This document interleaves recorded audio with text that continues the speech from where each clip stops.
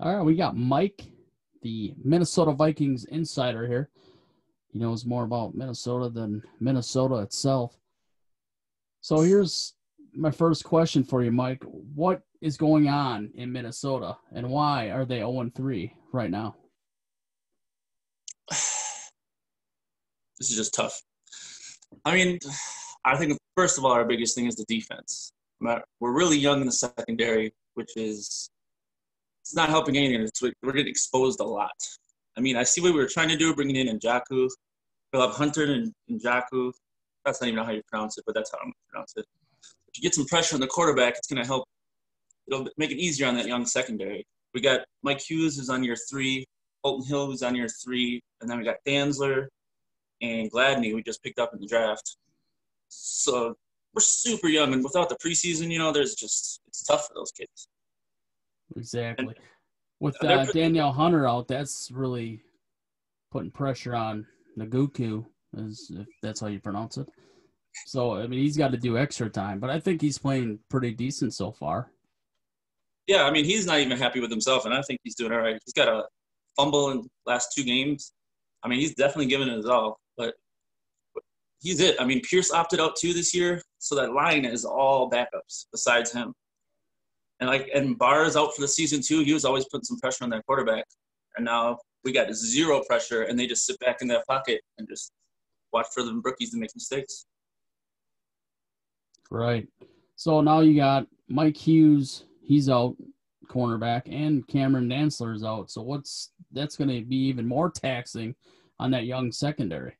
Yeah, well, I don't think Hughes played much last week, and that Dantzler, he's thinner than me. I don't know how that man can play in the NFL with 300-pound men just smashing on him and expect to stay healthy. But, it's always got to be even a backup to the backup right about now. And we're giving up 34 points a game. That is just entirely too much. And Derrick Henry, we kind of contained him. I mean, he's going to do his thing, but still can't even stop that. And the pass is going to be tough going for them. Right. So with your schedule coming up, you play Houston, and then you have the Seahawks, and then you have the Falcons. So what are your prediction on these next 3 games? I mean, Texans are 0-3, but now they just signed Earl Thomas. So is that secondary, that offense going to be able to play well enough to beat the Texans even? Well, the first 2 weeks I was like, what are we doing? The Zimmer way is you run the ball, play action pass, go from there. The first 2 weeks we're just passing it all over the field like we're the Chiefs all of a sudden. It didn't make any sense. Last week they went back to pounding the ground. Got 181 rushing yards out of Cook, which opened up the play action. Jefferson had a beast game. First time in NFL history that a receiver had 175 yards and a running back had 175 yards. So that gave me some hope on the offense. So I think against Houston, their defense a little sketchy too. They put a lot of pressure on Deshaun Watson. I think if we can just hold him back a little bit, there's a good chance we can pull that one out. I mean, Seattle's always going to be tough though. I mean, it isn't the 13th man, but every year I feel like the Vikings are in Seattle, going down to the wire and losing to Russell Wilson because that's just what he does at the end of the game. He's just going to take it over. And I predicted a loss actually. Yeah. It's a primetime game as well. Yeah. Yes. And then then there's always that Kirk Cousins, Like sometimes I just wish he would do bad enough to just get rid of. He's always just like, yeah, all right. You got to stick with him. We paid him a lot of money. Damn it, is he good enough though? Yeah, I don't know. Exactly. He's it, but he's not it, Right. Plays that medium line very well. But I think if he can just keep it simple, stupid, and just hand it off, find his open receivers, distribute the ball like he did last week, I think we got a good chance of coming at least 3-3 before the bye. Oh, really? That's a bold prediction. I mean, and then there's another thing. We only have 1 division loss. So there's still room to get in there to make a little playoff push. But Do need you to make. think they can beat the Bears with Foles in there? Do you think Foles is a better quarterback than Trubisky? Is that a harder game now? Foles is more composed, that's for sure. He knows what he wants to do with the ball. Trubisky's a lot of off his top of his head, and which is not working at all. But the Bears always they give us some trouble, but I'm always confident against them for some reason. They don't scare me. Packers sometimes like, oh shit, here comes the Robbers. Excuse my language, but yeah, it's tough against the Packers, that's for sure. And Rodgers is playing well this year. He's more comfortable than he's been in a couple of years, I believe. So that's going to be a real tough game. And Yeah. Green Bay's got to go to Atlanta this week on Monday night. So Atlanta's 0-3. That could be their first win if they play well, but I don't see it happening. I think Green Bay will go 4-0. I believe Minnesota should get their first win here against the Texans, but you just never know. That's why a game is not played on paper. That's the truth, huh? So well, Falcons too are choke artists, so you might have. They are. But I think Green Bay, they really haven't played behind besides the Lions game, but they still put up 40-some points, and then 37 against a tough Saints defense. Yeah. So, they're humming on all cylinders. Yeah. I mean, that's a big thing with Minnesota, too. The first two games, they were playing from behind. So it's hard to keep that run game going like that when you're just playing catch-up. And we don't have the offense of play calling, apparently, or the quarterback to come from behind and make wins like that. But when we play our offense and stick around, I feel like that should have been a win last week, but it was just a tough break. Do you think that Diggs being gone is more of a problem than we originally thought? It's definitely a hole. There's definitely a hole there, that's for sure. I mean, I think Jefferson is a good pickup. I mean, sometimes it's more about chemistry than it is about talent, but it's all about getting used to it too. Like that no preseason thing too. You bring in these rookies, and it's hard for them to just get involved right away. It's hard for them to adapt from college to NFL right off the bat. And now we saw Jefferson last week go for 175 yards. That's insane. That's Randy Moss-ish. Right, and he's tied for second on the team with receptions with Thielen at 12, and he's got the most reception yards at 245. Yeah.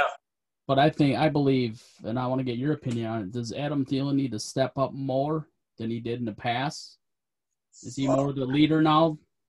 See, that's what everybody wants, and that's what we were going to the first 2 weeks. The first 2 weeks, it was push it to Thielen, force it to Thielen. And in the first week, he got a bunch of good yards and touchdowns in garbage time after the Packers already had the win in hand. And that second week, we're just forcing it to him when we got open receivers all over the place. So I think that if we use Jefferson correctly, Thielen can be a big part of that. But we can't just go to Thielen. We don't have, for one, the quarterback to do that, to make those kind of throws. And for two, I don't think Thielen can take on all that either. He can't take on double teams. He's not big. He's not fast. He's just a good route runner with some hands on him. So I think if we can distribute the ball and not put so much pressure on Thielen, our chances go way up to win. Right, I totally agree with you. And I have a couple more questions. We'll let you go. I know you're busy there in Vegas, living the high life. School finally, so it's quiet down a bit. Oh yeah, I know our kids. A little off topic here, but our kids went back to school a couple weeks ago, and it's been glorious. Yeah, it's a lot quieter, that's for sure. So, with Kirk Cousins, I mean, he's thrown for 623 yards, but he hasn't been as accurate. He's got 6 interceptions. He's only thrown 5 touchdowns. Yep. Now, would you say, or do you think that it's part of the offensive line's problem? He's been sacked 7 times. Do you think he's not getting enough time back there, or is he just making rash decisions and trying to throw it to Thielen, and he's not getting other people open? I feel like the offensive line has been a problem for years that for some reason just never gets fixed. We got Ezra Cleveland in the second round. He's supposed to be a good pass protector. I don't know why he's not playing. He's a little smaller. He's a little too thin, I think. But, yeah, we can block for the run, but for some reason it's just one-dimensional that way. Where it comes to the pass, it's a lot harder for those offensive linemen that we kind of like Band-Aid in sometimes to just keep them covered, especially in crunch time. Cousins only threw 6 picks last year, a whole year. Now this year, he's already got 6 picks through 3. And then a lot of that is like like I was saying before, it's forcing it to Thielen, becoming predictable, staring down his receivers. He's not playing the corners at all. He's just finding his receiver and throwing it and hoping for the best. And in the NFL, that's never going to work. No, guys are too fast. No, too smart, too fast. Exactly. Well, I mean, he's averaging 223 a game, almost 224. I mean, it's not bad, but in this day of NFL, people are averaging 290, 270, 270, 290, 300. You look at Mahomes last night going off, getting 5 touchdowns and everything like that. And I picked the Ravens to win that game. I figured, well, it was in Baltimore. They play them tough in Kansas City. Figure, hey, we'll go to Baltimore. They'll get a win. Mahomes said, "Nah, we're not having that." That's why I win $50 gambling and you don't, because the Chiefs Patrick Mahomes wasn't letting that go on prime time. Come on. Yeah, I know. I mean, I'm pretty, like, when I bet people, I'm really good. But when I make picks on my own, sometimes I'm like, why'd you do that? But yeah, no, I feel you. I'm not rich. I just got to take my small little victories, especially with the Vikings this year. Yeah, you got a tough road here ahead. I mean, the schedule doesn't get any easier, that's for sure. No, you got Green Bay coming up again on November 1st, and that's in Lambeau this time. It's going to be cold. Obviously, playing a dome, but Minnesota's cold. But outdoors in that cold weather is a lot different than playing in a dome, which is 70 degrees. Oh, yeah. I mean, I feel like that's the only real home fan advantage this year is if you're a cold weather team. Because there's not going to be the fans there screaming the place up where you can't talk to your offensive line. But if you're not used to that cold, that's going to be a problem. Right. Let's see, hold on. We might have a couple more questions for you because we're going to look at the defense. You said the defense is probably most of your problem. So you got Smith with – yeah, they let up a lot of points, and that could be a lack of defensive line help. That could also be because the secondary is so young. You have a veteran in Smith. Both. But he's got 1 interception. Wilson, the linebacker's got 1 interception. And he looked good in plates of bar. I was kind of happy with him. Kendricks looks all right. And Jaku or whatever. One day I'll get it before the end of the season. Right, exactly. He's looking good. Smith is always, going to do his beast stuff. Harris, he's around. He's flying around the field. It's just those young secondaries, especially on deep routes. If it's one-on-one coverage, it's just not working out for them. They're getting burnt. There was 3 or 4 plays against Tennessee. First play of the game. Right down the field on Holton Hill. 40-some yard pass. That's instantly takes, the confidence out of their heads too. Dang, right away, huh? After being suspect the whole first 2 weeks. It's hard to recover, especially when you're young like that. Yeah, because they only have 2 interceptions, and that's not going to get it done in the NFL. You have to force turnovers, and if you're not going to be able to force turnovers, it's going to make your offense work a lot harder. So they got some work to do for sure. The last question I have for you. Now, they play Houston coming up this week. Now, reports are coming out that the Titans, 3 players on the Titans team have tested positive for COVID-19. I do not know the results of the Vikings. Do you know the results of the Vikings? I got nothing yet. So far, nothing. But I heard it's now 7 on the Titans. Oh, okay. And now it's just more days where we can't practice, which is... Well, they shut down the whole week, is what I heard. So what is that going to do for game planning and execution coming up Sunday? Well, I'll tell you one thing. It's not going to help. Those young guys need all the time on that field as they can get. And, they are getting better, but they're just still not up to NFL elite cornerback level. Not even elite, just, good enough. And, without practice, without being on that field, it's going to be hard to learn. You can only do so many Zoom meetings and so many freaking reading the playbooks and studying before you got to get smashed in the mouth sometimes. Well, great words of encouragement for your Minnesota Vikings. Hopefully they get a win, and we'll come back next week. We can talk about the game right here on the Zoom session. I would appreciate a win. It'd be a lot more entertaining in life. A lot more smiles.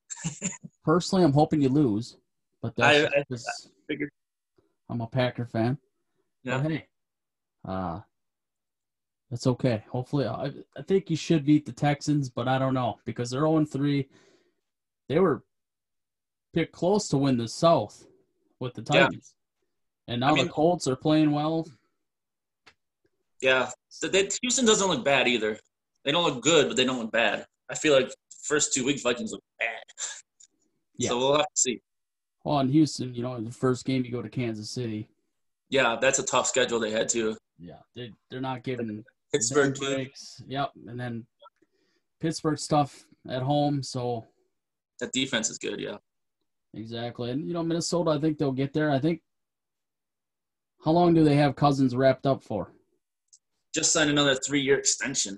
Oh Jesus, I feel bad Yeah, for you. kind of stuck with him now. I mean, there's always a way out, but we do bad enough in this season, which I don't want. I'm always going to root for playoffs and get that first ring. But if we do bad enough, I wouldn't be mad if they're looking at a quarterback. There's that Trey Lance out there. He looks amazing, like the future. Got Trevor. I hope we're not that bad to go number one, but there's some quarterbacks out there that could change the game a little bit for us. So I we'll think have to wait and see though. I think there's more quarterbacks than was originally thought. Yeah, There's some really good quarterbacks out there, but I think well, college. The season's just starting right now too. You never know who's going to emerge. Nobody saw Burrow coming last year. He just decided, all right, I'm going to take this over. yeah, exactly. And now with the Big Ten starting up in October 23rd, 24th, that's going to be huge. I think you're going to really be able to see Fields. You're going to be able to see the guy from Minnesota as well. He's a decent quarterback. So I think there's some quality quarterbacks in the Big Ten, and that's going to help college football in general. Oh, definitely. So that's good. Hopefully, maybe Minnesota can sign one of these, maybe Fields, from what I've heard. I really like that Trey Lance from North Dakota State. They have some good quarterbacks coming out of there. Wentz came out of there, and now he's Well, he doesn't look good these days. like you said before, though, with Minnesota, it's probably the same thing in Philadelphia where you got no preseason football. Summer camp is kind of delayed.